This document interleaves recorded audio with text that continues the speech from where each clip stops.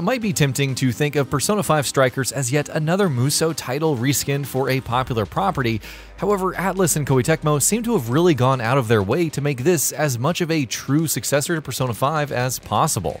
No, it doesn't have everything that a Persona game is expected to have, and yes, it still proudly wears its musou core on its sleeve. But more than almost any other musou crossover title in recent years, Persona 5 Strikers looks like a game that can truly appeal to fans of the series it is spinning off from. We're more than a little curious about the upcoming action RPG, and ahead of its upcoming launch here, we'll be talking about 15 of the biggest talking points from the game that you should know about. Story. Persona 5 Strikers is a direct sequel to the vanilla Persona 5, so no narrative stuff from Royal will be referenced. Set 6 months after the events of the original game, Strikers sees the Phantom Thieves spending their vacation taking a trip across Japan, with multiple cities from around the country on their itinerary. Their plans, however, are foiled when strange incidents all around Japan begin threatening the peace the group helped establish months ago. The Phantom Thieves are now roped back into their excursions into the metaverse, as they once again try to save the world. Requests. Persona 5 Strikers will be bringing back a lot of things that fans of the original Persona 5 will be more than familiar with. For instance, side quests will of course be included in the game, and apparently there's going to be quite a few. And much like in Persona 5, they'll be called requests here. For obvious reasons, mementos won't be returning, so it'll be interesting to see how requests are handled. Band system. Slice of life mechanics are a core part of any Persona game, and confidants, or social links as they were once called, are probably the most crucial slice of life mechanic in the series. Persona 5 Strikers doesn't quite have confidants, which might disappoint some fans, but it does have a makeshift replacement of sorts: the band system. Through the band system, increasing levels by interacting with characters, winning battles, and progressing the story will allow players to gain stat bonuses for characters and even unlock special perks and abilities. Gaining personas.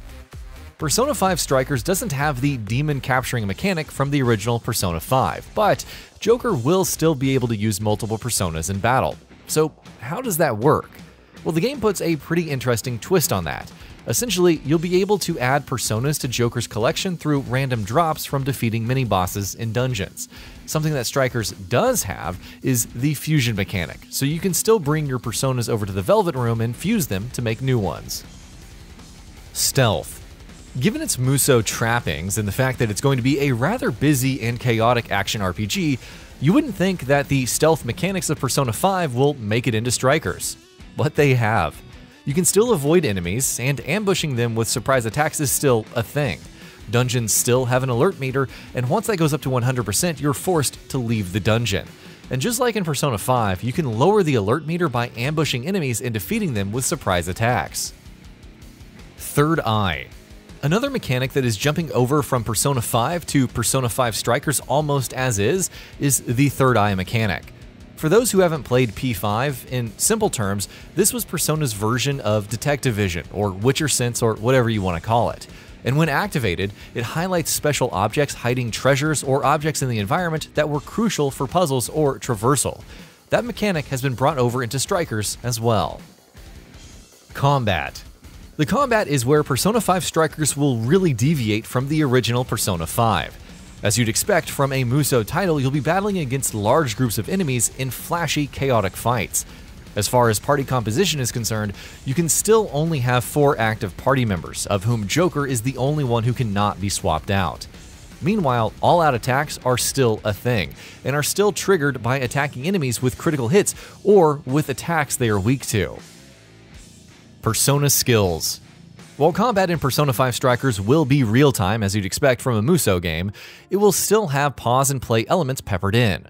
Using your Persona's skills is, of course, a crucial element of battles in Persona games, and to use Persona skills in Strikers, you'll have to open up a command menu which will pause the game. Master Arts. A new mechanic being introduced in Persona 5 Strikers is Master Arts, which gels rather well with its action-oriented trappings. Each playable character in Strikers has a number of special moves and attacks in the game known as Master Arts. These are essentially like ultimate moves.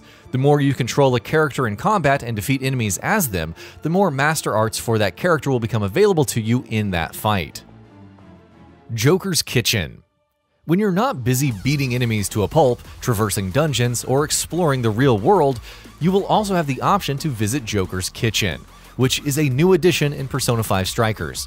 Here, using ingredients that you've collected while exploring dungeons, players will be able to make dishes that will provide various boosts when used in combat, including restoring HP or SP. No time consumption mechanics.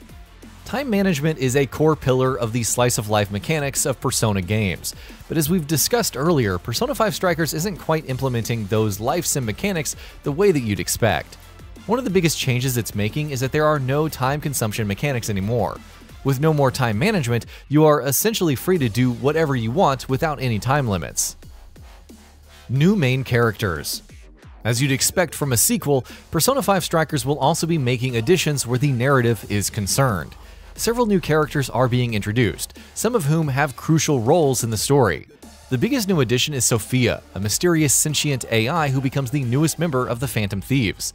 Then there's Zenkichi Hasegawa, an investigator of the Kyoto Prefecture Police, and is the one that brings the Phantom Thieves back into the action to get them to fight against the new threat facing Japan. New supporting characters. There are also several new major supporting characters that will play an important role in Persona 5 Strikers' story.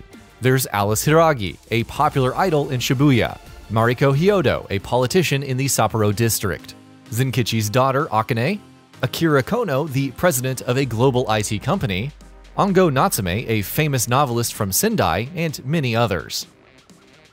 New Game Plus. Persona 5 Strikers is looking promising as far as replay value is concerned.